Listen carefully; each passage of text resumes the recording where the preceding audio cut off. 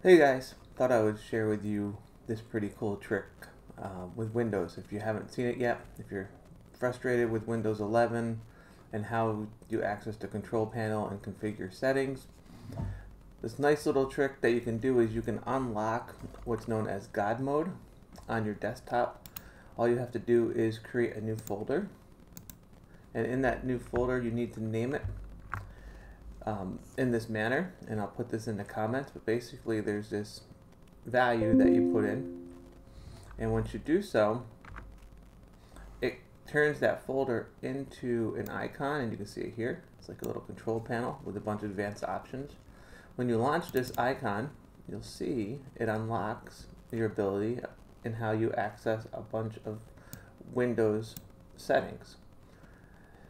And this is a neat little menu here.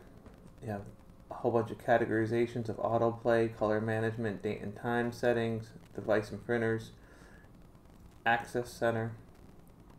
It's pretty cool, interesting. File histories, indexing options.